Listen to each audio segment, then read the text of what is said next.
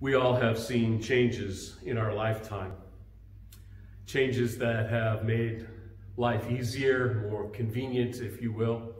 How many of us grew up in a situation where there was no telephone in your home? Okay. How many of us grew up in a situation where there was a telephone, but it was a party line?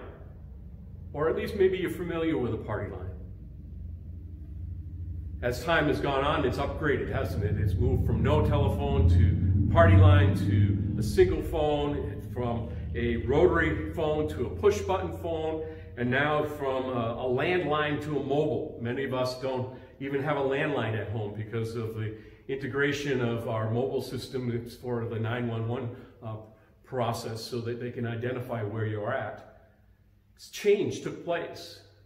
And for some, in our culture, in our world, it was difficult. No, I never wanted that. I don't want that. I remember one time in seminary, I said, there's no way on earth I'm ever going to have a computer. I'm going to continue to type my papers, or at least Becky would type my papers for seminary.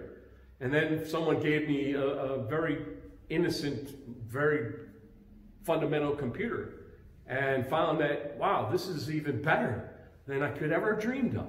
And now I can't do without that computer, or namely that computer is my cell phone now, which I'm recording on this morning for our convenience.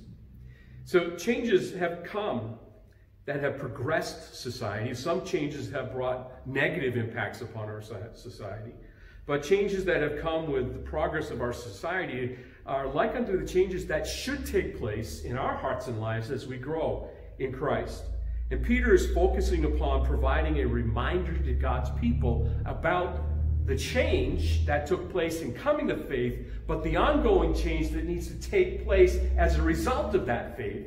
And we could call that sanctification, although he doesn't use the word here, that we are now progressing toward holiness, progressing towards an experience of growing deeper and broader and higher in our faith. And so here, that change, that growth in the knowledge of Christ is to be expected. It should be longed for. We must long for this growth and development. In Matthew chapter 5, Jesus shares this thought in verse 6. Blessed are those who hunger and thirst for righteousness.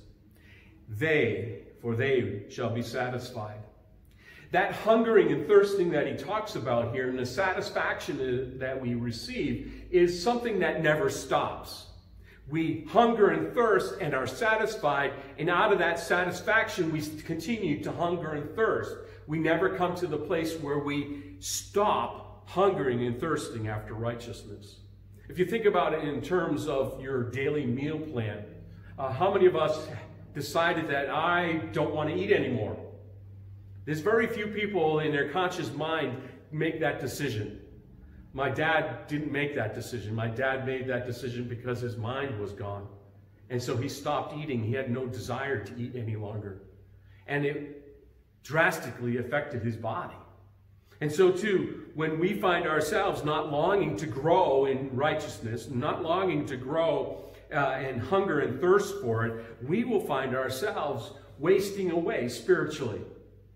You see, once we come to faith in Christ, there's a unique transformation or a switch that takes place in our head and heart that we long to know more about him. We want to grow in him. We can't help but do it. And Peter is encouraging us to realize that that's something we should expect, something that we should long for, something that we should grow in. And so this morning, as we unpack verses 5 through 9, I'd like for us to understand that he gives us 3 fours, not F-O-U-R or four, but for F-O-R. In verse 5, he says, for this very reason. And then in verse 8, for if these, and verse 9, for whoever. And so these 3 fours are all preceding a verse 10, therefore, for him to build his argument concerning the necessity of a fruitful effort to grow in the grace and knowledge of our Lord and Savior Jesus Christ. So let's explore together the reasoning, Peter's reasoning this morning. He says in verse 5, the first 4, For this very reason, make every effort to supplement your faith with. So he says for this reason, he makes this argument and he points back to the previous teaching. Everything he's just taught or written in verses 1 through 4 is of import. For these reasons, for this reality, for the reality first that his divine power has granted to us all things that pertain to life and godliness through knowledge of him. That is the first reality. The second reality is that we might be growing, and may grace and peace be multiplied to you in the knowledge of God and of Jesus, and understanding that we have the same faith as Peter, who is an apostle and a servant. So for these reasons, for this very reason, he points back to all those things because of the power and the promise, because of the work of the Lord in our lives. He gives us the reason for the effort. For that, for those things, because he's provided all the power and everything that we need that pertains to life and godliness. Listen, because he's provided it doesn't mean it necessity works out every day in our lives without effort. He's saying make every effort to be zealous, to be serious about this, to supplement, to add to the faith that we have. And we're not talking about piling on, that we pile on these virtues, but we understand that they need to permeate our hearts and lives. Your faith, the saving relationship with God through Jesus Christ is what he's talking about. For this very reason, make every effort to supplement your faith, your personal experience with God that's founded on the person and work of Jesus Christ, outlined clearly in the scriptures so that we might have a guideline for us to grow in and mature in. And so here we want to contemplate that reasonable effort, the reality that we need to make an effort, make every effort, make it reasonable, make it something that we can reason over, that we can contemplate, that we can mull over in our hearts and minds.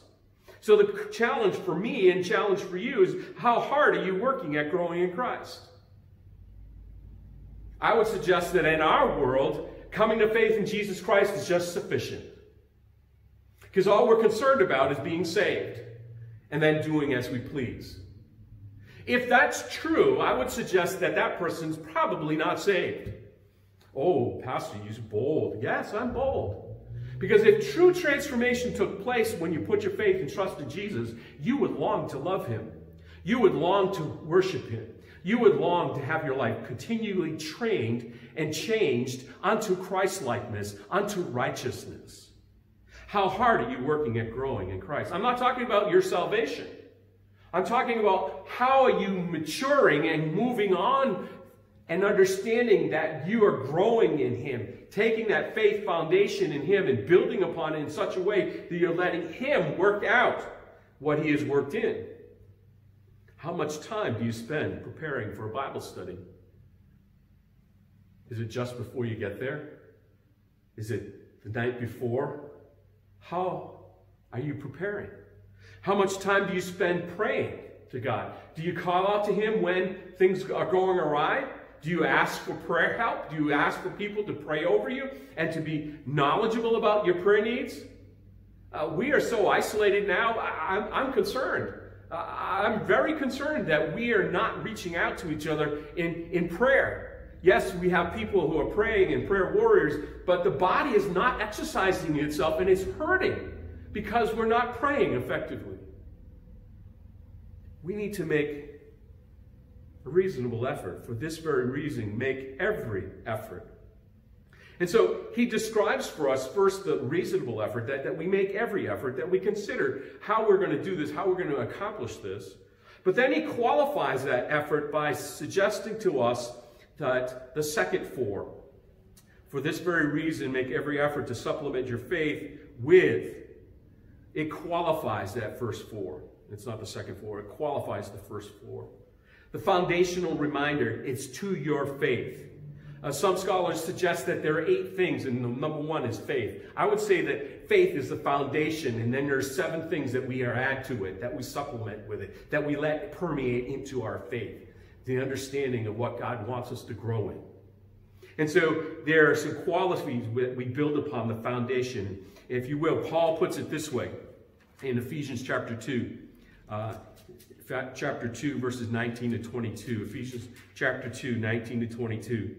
So then you are no longer strangers and aliens, but you are fellow citizens with the saints and members of the household of God, built on the foundation of the apostles and prophets, Christ Jesus himself being the cornerstone, in whom the whole structure being joined together grows into a holy temple in the Lord. In him you are also being built together into a dwelling place for God by the Spirit. And so there's this foundational experience, foundational understanding. It's our faith in the person and work of Jesus Christ our Lord. And so we trust him, that intimate personal relationship with him. That faith is foundational. Therefore, for this very reason, make every effort to supplement your faith with virtue.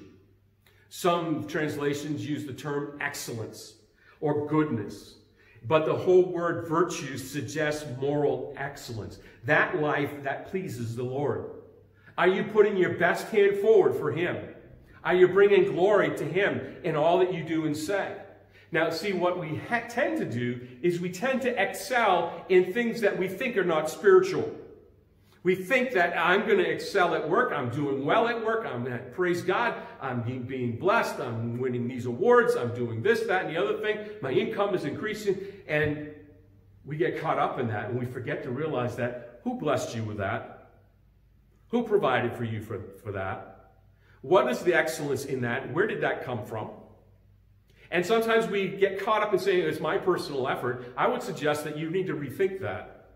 That provision, that blessing, that provision there is by the Father. That God, through Jesus Christ, is anointing you with that success. And so if we're adding to our faith a virtue of excellence in all that we do, because Paul tells us that in whatever you do, in word or deed, do all for the glory of God. There's nothing that's not under that umbrella. That we find ourselves realizing that we add to our faith excellence. That we do it perfectly. That we do it for God's glory. That we realize that he's the one who receives the blessing as we praise him and adore him. Realizing that adding to our faith excellence is something that we should long for. I think I've shared this story before. A brother in Christ, his father was a music director or teacher at Moscow Seminary. And he came to the United States to visit his son. And we had practiced as a choir so diligently to excel at this piece of music. And we sang it perfect. We sang it perfect. No miss-ups, no miscues. Every part of the music was perfect. And we went to that brother. And we asked him, what did you think of the choir? And he challenged us to realize that we failed. And he said, who are you singing for? Because he didn't want us to be singing for him. He didn't even want us to be singing for the one who wrote the piece of music. He wanted us to be singing for the Lord. And when you sing for the Lord, it's distinctively different than just trying to be excellent. Because we're not trying to be excellent here. We're not distinguishing our faith and saying, oh, now we need to do this excellent work.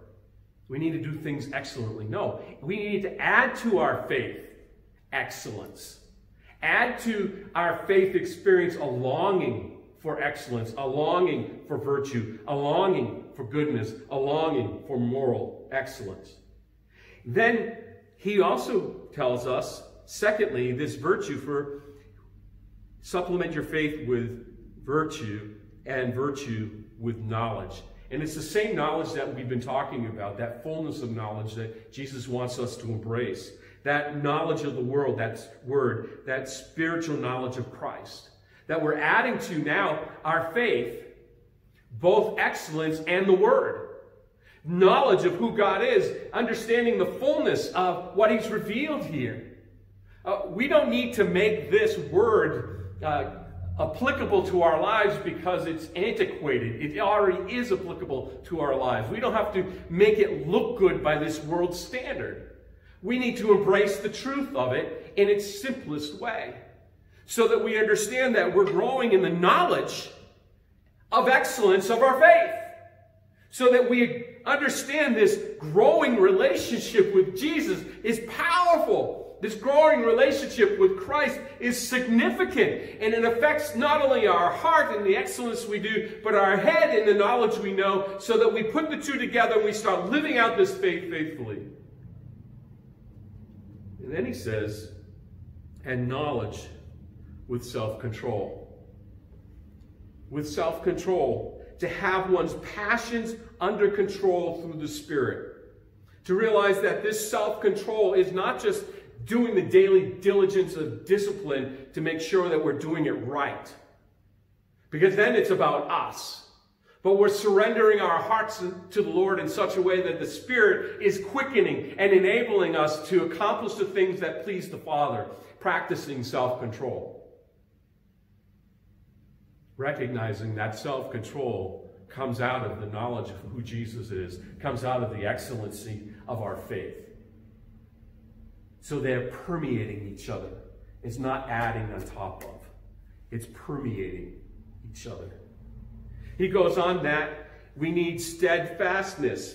Not only knowledge with self-control, self-control with steadfastness. To see it through, to persevere, to have the ability to continue in the faith against all pressure. Because that's what the world does. You start living for Jesus, they start paying attention. And they start pointing fingers. And they start challenging you. And they start questioning you. And all of a sudden you give up because you can't stand the pressure. What Peter is saying, listen, if your faith is real and you long to serve the Lord, you long to grow in Him, be excellent at it.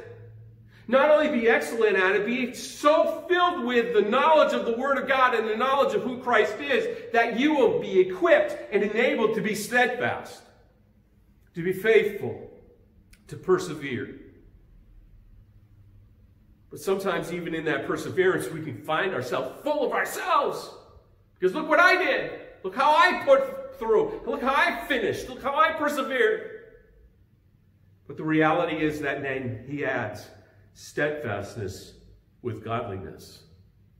Realizing that our piety, our devotion to the Lord that comes from our heart is to be displayed as we see all these things working together.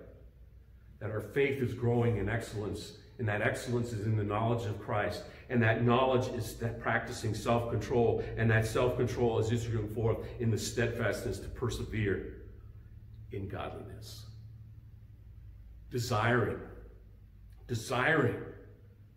to be holy, to be godly, to be of that mind that we have everything that pertains to life and godliness. He helps us to understand that power that's being displayed here.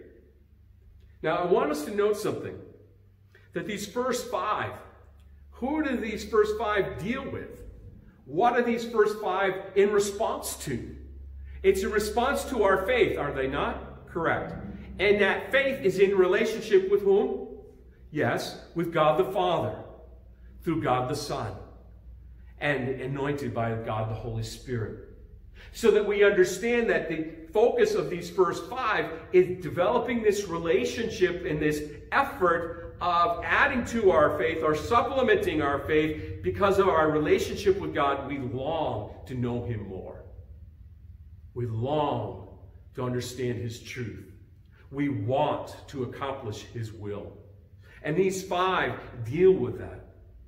But then when we come to numbers 6 and 7, brotherly affection and love, here we're talking about how we take this relationship with God, which you notice there's five, as a powerful reminder of the faith that we're building upon.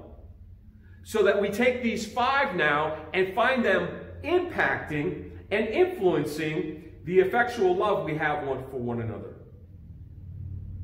How do we now take this relationship with God, that of life, because that's really what he's talked about. Now, how does that issue forth in godliness? How do we now live it out in the dailiness of our lives? How do we experience that?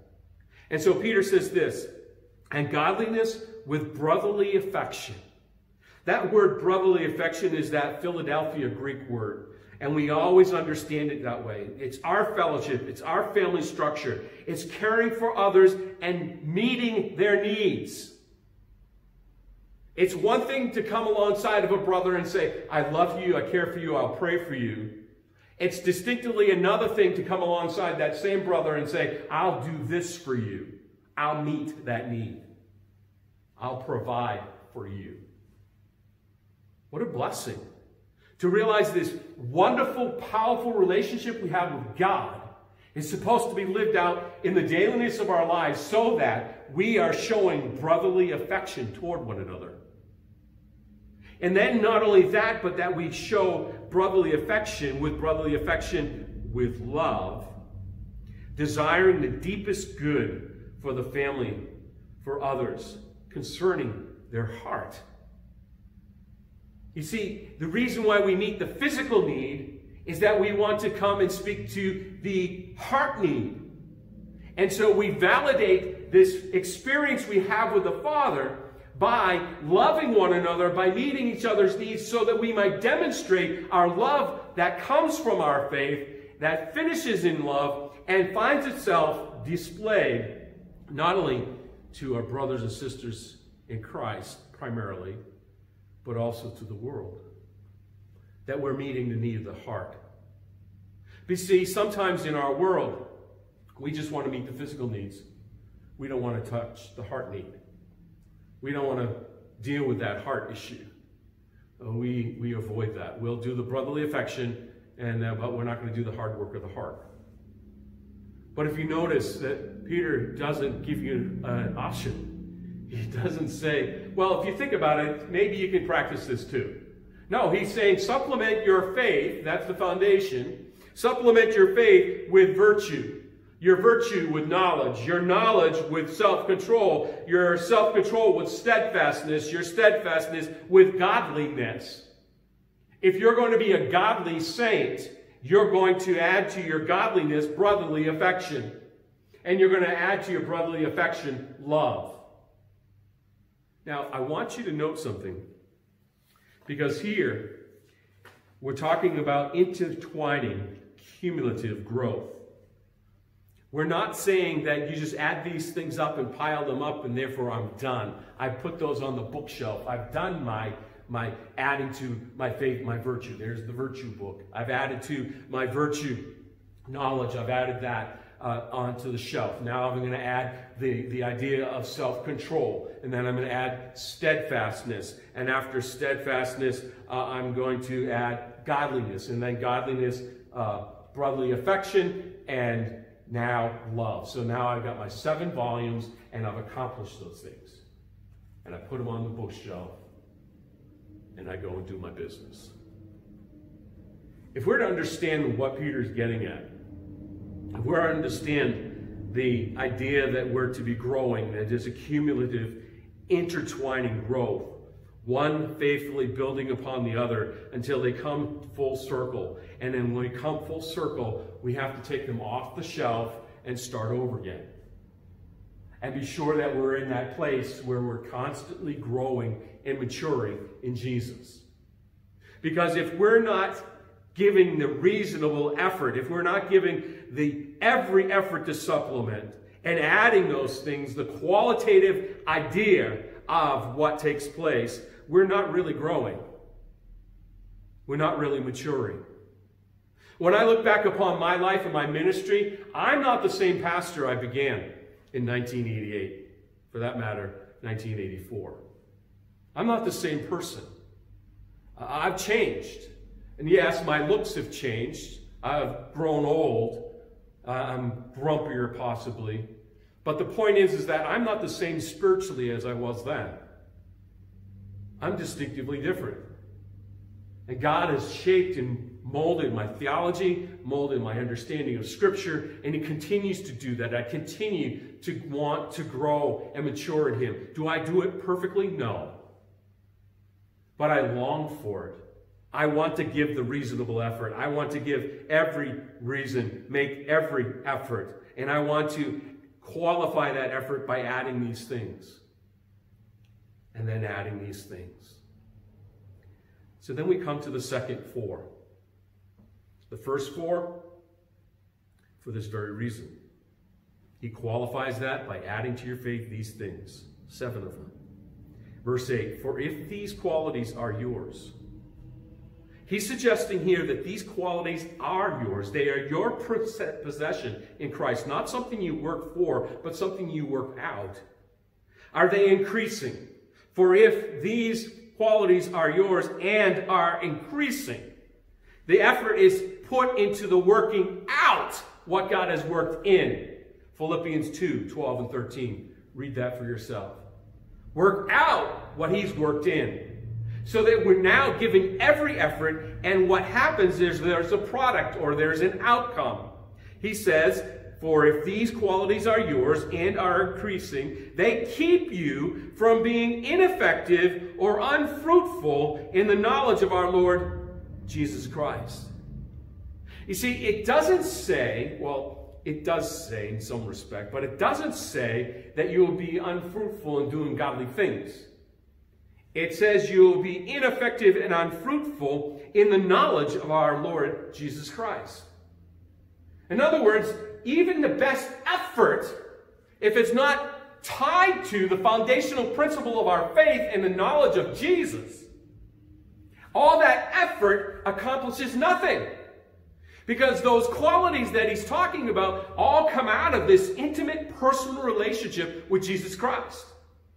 And so now we have this connectedness so that we find ourselves that as these qualities are ours and increasing, they will keep you from being ineffective or unfruitful. So the challenge for us is the productive effort is that we're being effective and we're being fruitful. In what? In being a good Christian. No, that's not what it says. That we be effective and be fruitful in the knowledge of our Lord Jesus Christ. We can't do great things in the church if we don't have Christ on our heart and mind. He has to be the center of it. That fruitful effort, that desire to be productive for the kingdom always has to have Christ at center. Do you long to stay spiritually fit? Peter's outlined the qualities that need to grow in us. The disciplines need to be worked on. Trusting and depending on the Lord for the power and the promises are key. Because see, as we look at verses 5 through 9, we can't separate them from 3 and 4. We can't separate them from 1 and 2. And we can't separate them from all Peter's letters. And we can't separate them from the New Testament. And we can't separate them from the Old Testament. God is testifying to you and to me of how we are to live for him daily by understanding that we need to make every effort to reasonably put forth an effort that's qualified by clear-cut qualities that we need to approach, and that we realize that we need to be productive because we're accomplishing his will by walking in obedience to it.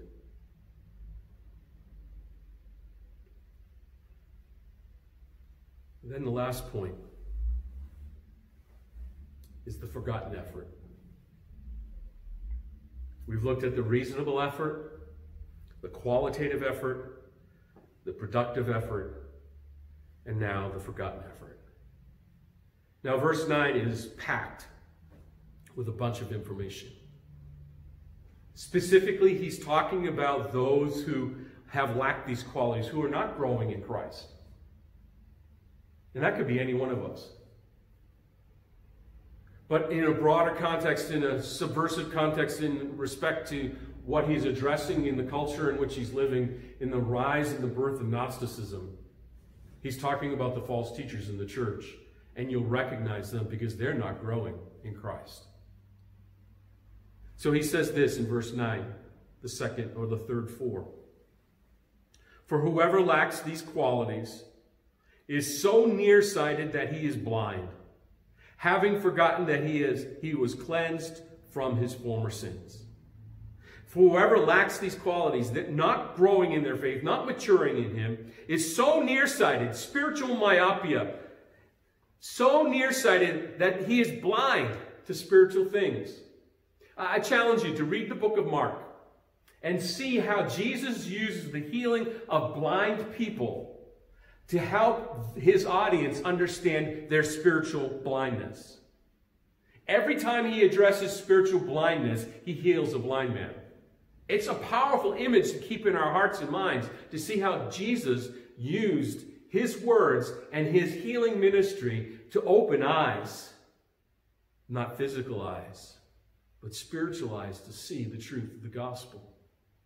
See, these teachers, these people within the context of the church gathered, often find themselves forgetful, having forgotten that they were cleansed from their former sins, forgotten the wonder of their salvation. That often happens because we're not paying attention to the knowledge we need to be growing in our hearts and lives.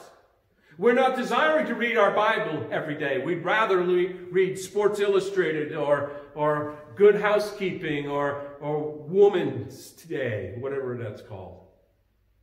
We find ourselves longing to be knowledgeable about everything else under the sun except Jesus.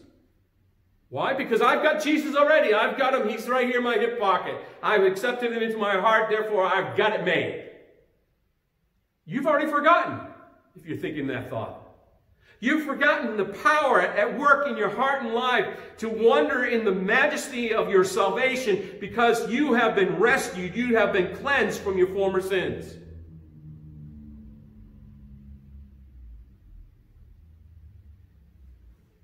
There's so much stuff in our world that teaches us so much falsehood. Read Ephesians 2.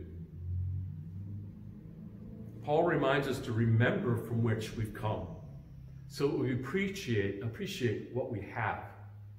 Not living in the past, but remembering from which we've come. Remembering our sinful life, so that we would not live that again. That we live faithfully for Christ because we long for him. God has given us all power to grant to us everything we need for life and godliness. So we need to be sure that we're not forgotten, that our effort is not the one of forgetfulness.